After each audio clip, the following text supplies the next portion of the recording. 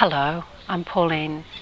I'm a member of the Bellingen Shire community, and we're taking on the New South Wales Road and Traffic Authority over their decision to put a road through a beautiful wetland that's situated on the main route between the Pacific Highway and Armidale, known as Waterfall Way.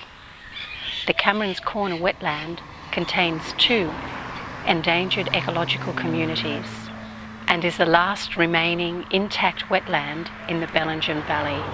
What we're wanting to do is reject what we think is a false choice we've been presented between safety or saving the wetland. We think there are many options that could create a safe road as well as preserving the wetland. The community basically was hijacked in a sense, in that they were told 3 months ago that there was only one option that the RTA was looking at, which was to put this road through this wetland, and that there was no need to consult with the community.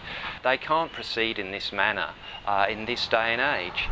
This is the second time the issue's come to council. We dealt with it late last year and voted to oppose the plan, and we've now decided 7-0 to oppose it again.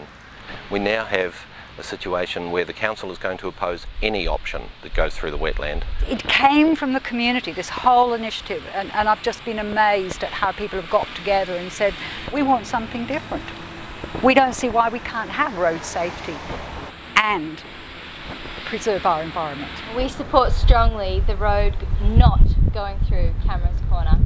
This is Bella, the green and gold bell frog.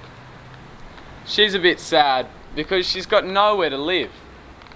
Areas like Cameron's Corner are the perfect habitats for frogs just like Bella.